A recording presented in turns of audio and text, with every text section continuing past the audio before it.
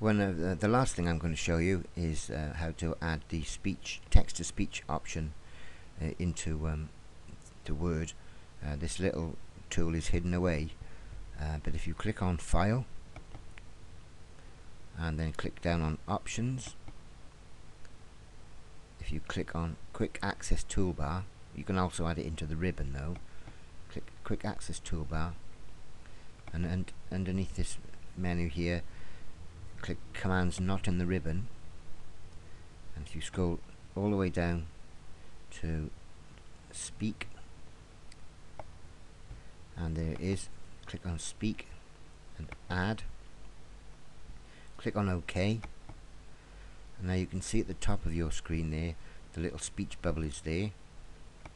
So if we highlight our text and click Speech, Microsoft Anna will read this little ditty to us.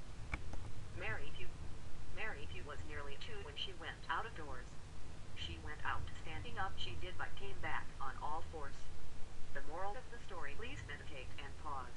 Never send a baby out with loosely waisted bras. Spike Milligan. And there you have how to add the text-to-speech speak option in Word.